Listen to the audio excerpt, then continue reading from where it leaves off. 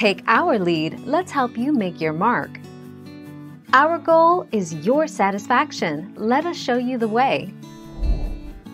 The COVID-19 vaccines are proven to be overwhelmingly safe for most people. More than 40,000 patients participated in J&J's clinical trials before the company applied for emergency use authorization, mirroring Pfizer's and Moderna's study sample sizes.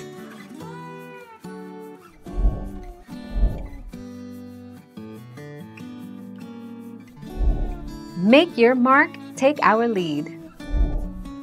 Clinical trials put the J&J vaccine's efficacy at around 66% against the original coronavirus strain, while the two-shot Pfizer and Moderna vaccines were more than 90% effective. CDC Director Dr. Rochelle Walensky said Tuesday the Delta variant now makes up around 83% of all COVID cases in the United States. One day ago.